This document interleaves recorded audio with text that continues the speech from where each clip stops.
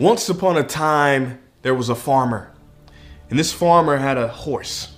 He loved this horse so much. It was his pride and joy. This horse helped the farmer earn money for his family. Until one day, the horse ran away. Now everybody in the community, the neighborhood, they heard about what happened to the farmer, so they came running up to the farmer and they said, "Oh my God, your horse, your favorite horse, he ran away. That is so bad." And the farmer, he looks at them and he says, maybe.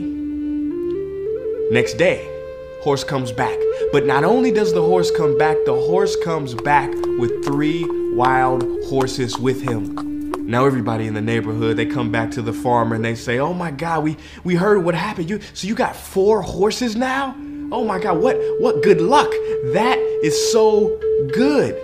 And the farmer, he looks back at them and he says, maybe.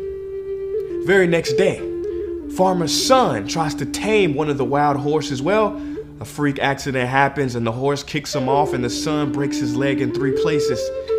Now everybody in the community, they come up to the farmer and they say, "Oh my God, those stupid horses, look at what they did to your son. That is so bad." And the farmer, he says, maybe. The very next day, the military come to the farm looking for young men to draft to the army. They take one look at the farmer's son and say, "We can't draft him. He's got a broken leg." Well, everybody in the community, they hear about what happened and they run up to the farm and they say, "Oh my God, what good luck. Your son doesn't have to go to the war. Our sons, they got drafted. What good luck you have." And the wise farmer, he looks back at them one last time and says, maybe. I love this story so much. The moral is this.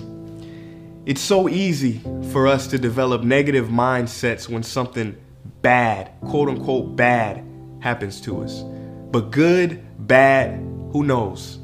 Do you really know what's positive or negative when you don't see the full picture? When you can't see the long game? There's so many people who've had failures, losses, and illnesses. And these things have wound up being their greatest teachers because they couldn't have had the perspective that they have now without it.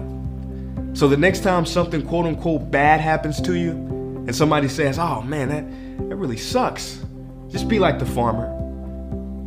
Be patient, be still, and say,